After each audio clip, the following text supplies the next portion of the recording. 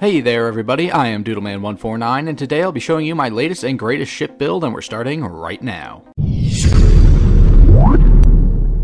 Hey everyone, welcome to my humble little channel. Today I'll be taking you on a guided tour through how I went through building my latest Stroud-Eklund ship, which I call the Reaper. I'll give you a time-lapse video of the build while I tell you about some of my inspirations for it. Let's hop into this. But wait, what is this? A word from my sponsor? No, I'm not actually pulling your leg today with Raid Shadow Legends. Instead, I've recently signed up to get an affiliate link with Dubby Energy. Haven't heard of Dubby Energy? Well, I hadn't either until I saw an ad for them on Twitter saying they were looking for creators of all sizes. So I applied for shits and giggles and they actually accepted me. While I'm not being paid to talk about them, I figured I'd mention them all the same. If you're in the market for some energy drinks that won't make your heart explode and won't give you a crash afterwards, then why not give Dubby a try? They've got a lot of different flavors, so there's probably something for everyone.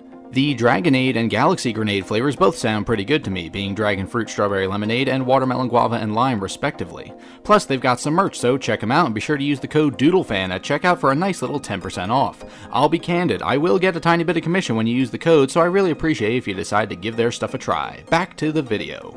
I'll be honest, I was a bit stuck for my next ship idea. Most of mine have the cockpit in front and I try to kind of build wings off the sides. I usually go for a very jet-like shape to my ships, but it's space, so what's the harm in trying something less aerodynamic? I saw a ship design on Twitter that had some pincer-like wings to it, so I figured I'd give it a try for myself. I wanted to have a centralized raised cockpit and just the captain's quarters. Why just the captain's quarters, you might be asking? Well, I had intended my next ship to be as small as possible. So after wasting a ton of credits trying that, I still had that mindset going into this build. Just a quick note here, if you do like this video, I've got other videos at the end of this video that I think you'd enjoy as well, so be sure to check them out when you're done here. Getting back to the actual build, what I had started out with was a commandeered spacer ship. It had some parts that I wanted to reuse, like the Tayo landing bay. Since I wanted there to be a raised cockpit, I knew I needed a bridge, and not everyone has those. I think just HopeTech and Stroud-Eklund. Since the only thing that HopeTech is good for is cool looking landing gear, I went with Stroud. I also wanted it to be as seamless as possible, which can be kinda hard for a ship with a bridge, but I didn't want any ladders everywhere interfering with my walking space. As such, I put a companionway on the back of the landing bay to give myself a starting point. On top of that, I put two more in order to have a single ladder leading to all three floors of the ship, the landing floor, the mess hall, and the captain's quarters.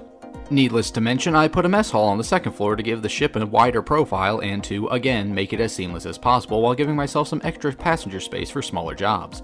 You could swap this area out with 3 1x2 halves of whatever kind you need, like a workshop, computer core, or whatever, but at the end of the mess hall, towards the opposite end of the landing bay, I put another companionway with a porthole that I would mount a massive bridge onto.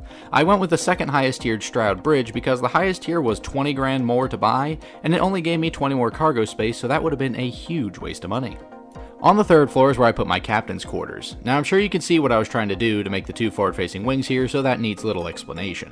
However, the back of the ship is where things get juicy. I hadn't made a Class A ship in a while, so you might be surprised to learn that that's what the Reaper is. I went with the highest energy output Class A reactor I could get. It was still cheaper than the best Class B, so that's a nice bonus. I also went with the top-of-the-line Class A grav drive as well. For the engines, I wanted something that would look cool and perform well too, so I went with the Slayton Aerospace SA-4330s. The engines only take up 2 power points per unit, so you can stack 6 of these on your ship for some serious speed. They also come in 6 configurations, which surprised me, and it allowed me to have the engines looking cool by properly arranging them. Now you may be wondering about the shield. I, of course, went with the best one I could get for a Class A, which was admittedly a little bit of a letdown on strength, but it's to be expected. And I went with a tactic that has helped me in many space fights. I put the shielded generator inside my ship. I actually mounted it on the reactor and built around it with various structural pieces. This not only prevents there from being an awkward shield sticking out somewhere, but also protects the generator from being hit while your shields are down, meaning you won't have to wait for it to be repaired to max health. I also used the side-mounted fuel containers to bulk up my jump distance while also fitting in with the profile of the ship. The last sneaky thing I thought to add on was the underbelly cargo containers. I had the ship all well and built before this, as I wanted it, and then I realized that I hadn't put any cargo containers on here. To remedy this, I built them into the wings. Instead of flipping the cowling from the top of the wings to the underside, I instead used the underbelly containers to give myself a massive cargo capacity while also killing my mobility. I say it's worth it. I'm deciding to go with the particle cannons and laser build for this ship, so I have 2 particle cannons at the moment. I ran out of cash for the lasers. I kitted it out in green and yellow because I was feeling creative, and that's pretty much all she wrote. The Reaper was born, and now I'm off to fly it around while I save up cash for my next build. Speaking of cash, this entire build cost me 210 grand to build, and that was with it already having the reactor and grav drive from my previous build attempt, so it's more like 250 grand from scratch. There are admittedly some limitations I can already see to this ship, so I might as well mention them. The excessive cargo space is really going to slow me down quite a bit, despite the 6 powerful engines I've got on board. In addition to that, the reactor class is going to limit my damage output, not because of power restrictions, but because Class A weapons aren't all that great. I may also decide to swap the cargo bay for some more useful HABs down the line, but we'll see. I'm happy with the Reaper so far personally, and the colors are very different from what I usually choose, so that was fun to do too. Do you like the look of the Reaper? How would you rate its interior and flow along with its utility?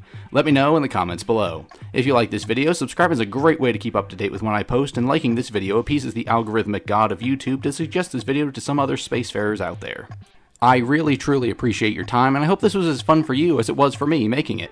Remember, don't forget to use my discount code DoodleFan if you're looking for some healthier energy drink options from Dubby. It saves you some cash and gets some sent my way as well. If you want to see more ship builds from me, or better yet, if you have ship builds that you want me to attempt, let me know in the comments below and I can get to work on making more of these. I hope you have a great day and a great week coming up. If you like this video, I've got a whole playlist you can watch right after this. I've been your host, Doodleman149, and until next time, I will see you again, sometime, somewhere, amongst the stars.